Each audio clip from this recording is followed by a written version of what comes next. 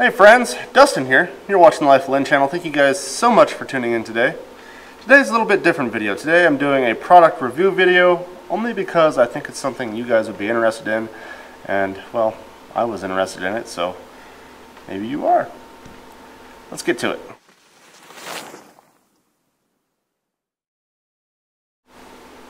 Oh, look at this little guy. Check this out.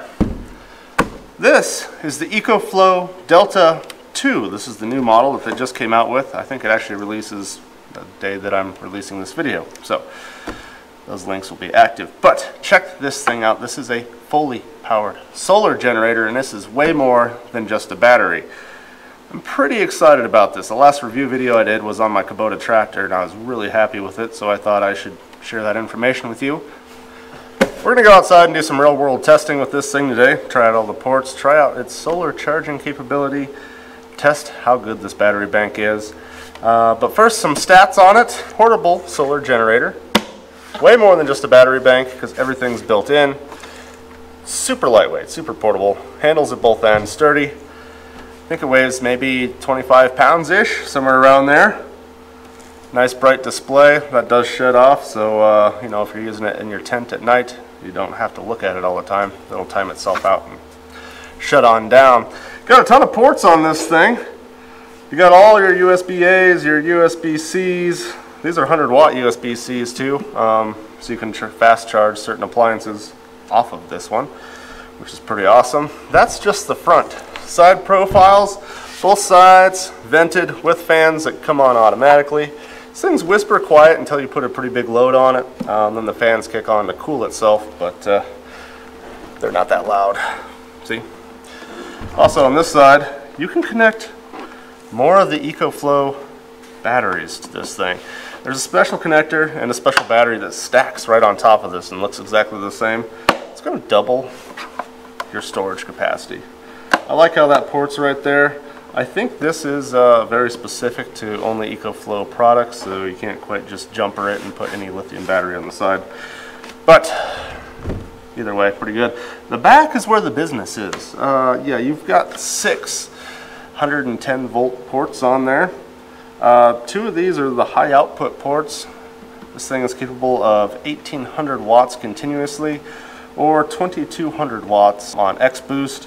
And I think it actually has a 2700 watt surge capacity. So if you're starting a AC compressor or an air compressor or an electric motor or something that has a lot of initial draw.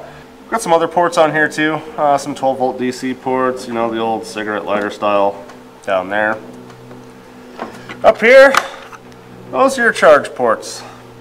This thing's equipped with fast charge, which is a nice feature that I've never had in one of these solar generators. I've had a couple of these for years. Some of the old Yeti 400s has been around for what, 10 years now? Yeah, those don't fast charge. That's just a couple solar panels and you set it outside all day. If you're in a hurry or if you just want to store this thing up with a lot of energy and park it in the closet for a few months, you can.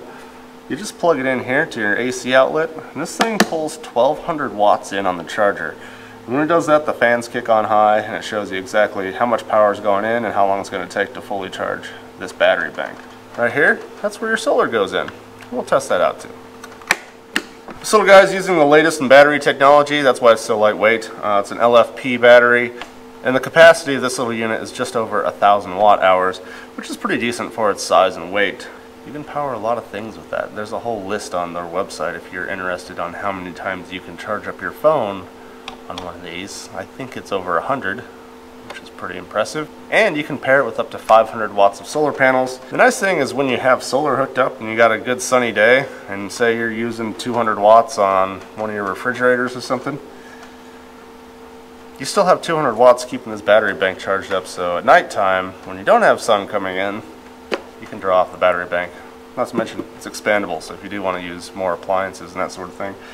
I know recently there's been a lot of things that have happened in the last couple of years where having some power sitting around in your closet ready to go would be pretty useful.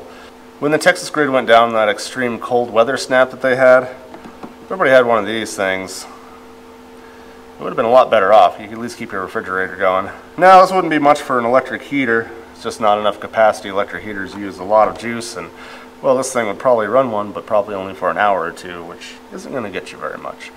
But if you had a wood stove, and this guy powering your refrigerator so all your food wasn't going bad, you'd be in pretty good shape. Now for the fun part. Let's hook stuff up to it and see if it catches on fire. Yeah! Yeah! It just... Well, that's up there. Ha! What we have here is a set power 45 quart DC powered refrigerator. Actually, it can be a freezer too. I believe it goes down all the way to -2 on the thermostat. We'll be doing a review on this guy later, but for right now, let's just plug this bad boy in and see how much juice she uses. Let's fire it up. Ooh, look, lights. I heard a compressor come on. Awesome. Now she's already cooled off to about 32 degrees because I've been running this fridge for a couple days. We're bouncing between, I don't know, about 25 watts and 65 watts. If this compressor was to run non-stop, our EcoFlow is telling us that it can get about 17, 16-ish hours off of this bank to power this. The great thing is this thing's going to reach temperature. All your food's going to get down to that temperature, and then it's going to shut off. And then it'll stay off for 20 or 30 minutes, then kick on for a couple minutes, and then shut off. So really, this thing's going to go and power that for days. What else can we talk about? Yeah. There you go. My computer monitor. I don't even remember how to turn this on. Hopefully that. No. Check video cable. Clearly it still works, even though it's been on the shelf for years.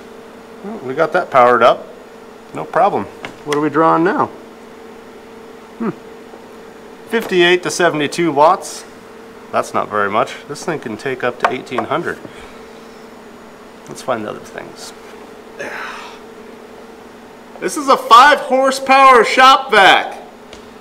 And it's old. And it kind of smells like the brushers are worn out. This will put a good test on it.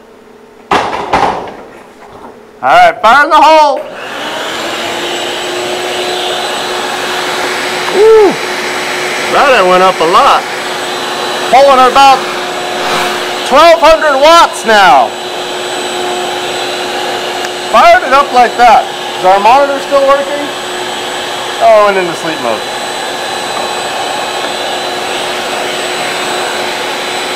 Everything else is still on too. If I ran this vacuum, 5 horsepower vacuum, it's saying this battery bank would be shot in about 42 minutes. What else can we plug into it? I found a massive shop fan. Let's aim it that way, maybe you can hear me. I don't know what this thing draws, but it's got a real big motor on it. Let's turn it on high and see what happens. Oh, fired right up.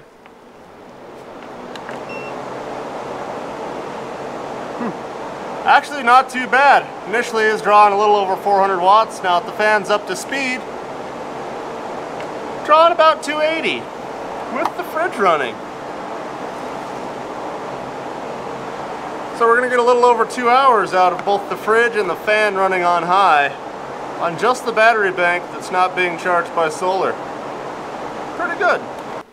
Well, all you contractor guys out there will be happy to know that it could run a 5 horsepower shop vac and a big construction fan. It's pretty handy to keep in your truck for going to a job site and you need a little juice and don't want to fire up a big noisy generator. This little guy's going to get you by for a couple hours. But let's do some real world testing, like with campers, because that's what I do. Let's pull out the adventure rig here. We're going to grab this and the 220 watt solar panel that you can buy with this that's foldable. Lightweight little guy. We'll show you that here in a minute too. And let's just plug it in and fire that thing all the way up. And maybe even turn on the air conditioner.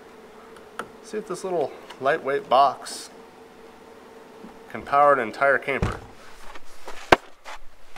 There you go, guys. There is the 220 watt EcoFlow solar panel. Now you can lean this thing up against something or fold it out or whatever you want to do.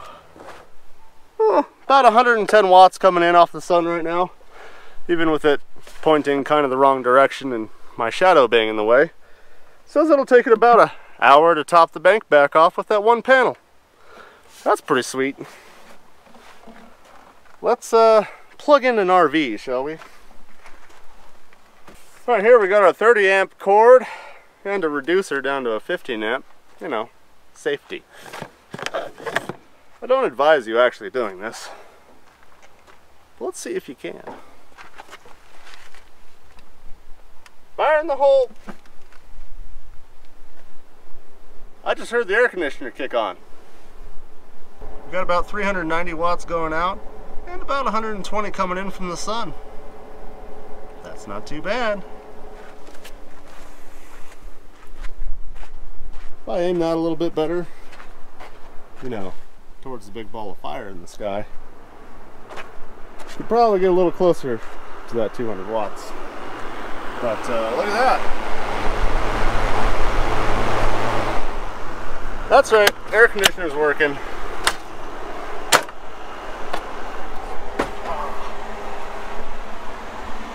Our adventure rig is now outside, off-grid, and air conditioned. Wonderful, wonderful, wonderful, wonderful. Alright, with the fridge running on propane mode and all of the LED lights on inside, we're only pulling 23 watts out of this guy and putting over 120 back in, and that's with the solar panel not even really set up how it should be. So it's saying this whole battery bank's going to be recharged in an hour. We're putting more back into it than we're pulling out. So if we could live without air conditioning, which we can, because humans have done it for centuries, then we never need to plug back in again. This thing's just going to work. Impressive. In conclusion, guys, pretty happy with the product. I guess pros would be it's lightweight, it's a little bit less expensive than other models, and it does a good job of powering things under 1800 watts. So cons would be battery's a little bit small, but this is their lightweight model. If you want a bigger battery, go with the Delta Pro. Another thing is it has a smartphone app that allows you to change settings and monitor it and stuff. You have to download that app in order to change certain settings. I don't download apps. Hate them. Don't like everything on my phone. My phone's for calling, texting, and making YouTube videos. So that's a little bit annoying because I did notice on the DC port on this thing, if you don't change the setting to always on, if you're using something like that refrigerator, it'll time out after an hour. So if the fridge has been shut off because it's cold and it's not pulling a load, after an hour it shuts that whole thing down, and that's its power save mode. And then your fridge will stop cooling, because when your fridge goes to turn back on because it's finally warmed up enough, there's no juice there. So supposedly you can change that setting inside the app. Like I said, I don't download apps. I wish there was a way you could go into a menu and change the settings right on the unit. I guess those are my only two major concerns with it. All in all, pretty good product. Plus, they're offering you guys a discount on them. They just released. You get 5% off, which is actually quite a bit, because these things are expensive to make. That's a lot of stuff packed into a nice little lightweight unit. You could throw that thing in your car, even a large toolbox, go camping, job site, emergency backup power for your house. I recommend checking it out. So I do have a link down in the description, and that's going to have your 5% off code. Please get that, use it, copy it. They're going to say, oh hey, you guys did a good job, and maybe send me like something cool, I don't know, a sticker or something. Banana stickers. Thank you guys for watching this review video. It's been a while since I did one. If you guys haven't seen my review on the Kubota L2501 tractor, go check it out. I'm going to be doing a couple more. That refrigerator is one of them, so if you guys are interested in that stuff, let me know down in the comments. If you guys hate me doing these videos, also let me know down in the comments. I'm just trying to get more content out there for you guys, and I felt like this was a pretty useful one. Thank you guys so much for watching. God bless you, and we will see you in the next one.